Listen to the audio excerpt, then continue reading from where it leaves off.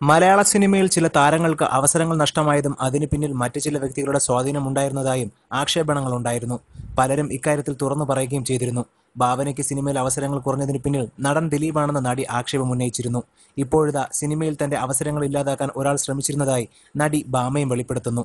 വനിതാ മാഗസിന് നൽകിയ അഭിമുഖത്തിലാണ് ഭാമ ഇക്കാര്യം വ്യക്തമാക്കിയത്.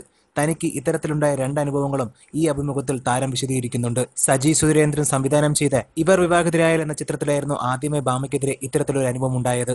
സിനിമ അനൗൺസ് ചെയ്തപ്പോഴേ ഭാമയെ മാറ്റണമെന്ന് ഒരാൾ വിളിച്ചു പറഞ്ഞിരുന്നു. ഭാമ നിങ്ങൾക്ക് തലവേദനയാകും എന്നായിരുന്നു സജി സുരേന്ദ്രനെ വിളിച്ച വ്യക്തി പറഞ്ഞത്. എല്ലാം ഫിക്സ് ചെയ്ത് കഴിഞ്ഞു എന്നായിരുന്നു സജി സുരേന്ദ്രൻ അവർക്ക് മറുപടി നൽകിയത്.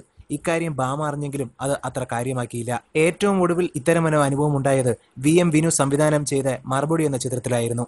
മറുപടിയുടെ ഷൂട്ടിംഗ് തീരാറായ സമയത്ത് വിനു ഇക്കാര്യം ഭാമയോട് പറയുന്നത്, നീ എനിക്ക് തലവേദന ഒന്നും ഉണ്ടാക്കിയില്ലല്ലോ. സിനിമ തുടങ്ങും മുമ്പ് ഒരാൾ വിളിച്ച് ഭാമയെ ഒഴിവാക്കണമെന്നും അല്ലെങ്കിൽ പുലിവാലാകുമെന്നും പറഞ്ഞിരുന്നു. ആരാണ് തന്നെ സിനിമയിൽ നിന്ന് മാറ്റണമെന്ന് ആവശ്യപ്പെട്ടതെന്ന് പറയണമെന്ന് ഭാമ ആവശ്യപ്പെട്ടു.